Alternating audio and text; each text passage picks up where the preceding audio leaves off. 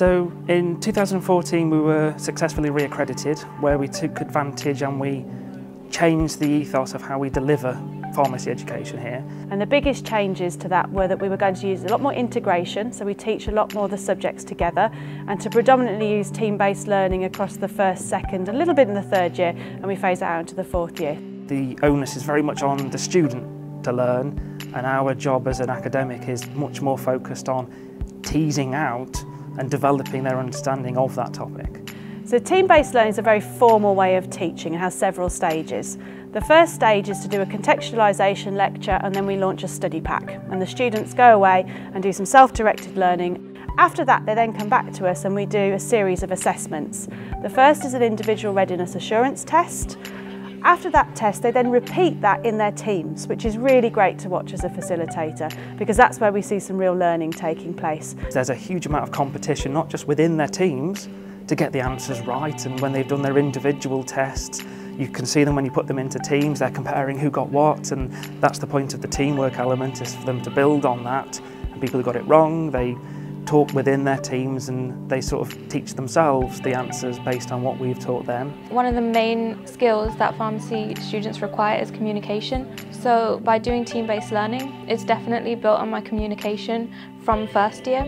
Students are either learning from each other, or you have other students teaching other students, and really helping explain that to another student is actually formalising their learning a lot more as well. There's people who are really good at maths, really good at chemistry, good at biology, good at clinical knowledge.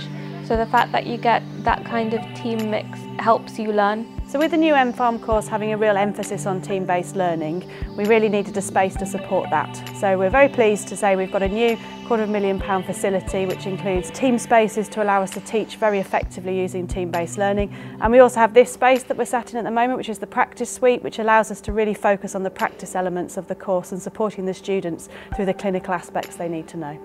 I really do appreciate their investment in pharmacy students, because well, it has been really helpful. The fact that we have a TBL room, like a room that's just assigned for TBL. I far enjoy teaching using team-based learning much more than I do using the other types of lecturing and workshop approaches, and I learn from it as well.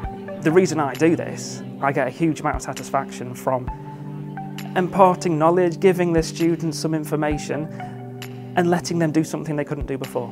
And I think the new course in pharmacy in particular, with team-based learning and the other types of learning that we have here, practical classes and so forth, enables me to do that. Teaching using team-based learning is great fun. We get to know the students much better and get to integrate them far more than I ever do on my other courses, and having that interaction and being able to support them a bit more individually than I'm able to on my lecture-based courses is quite a privilege.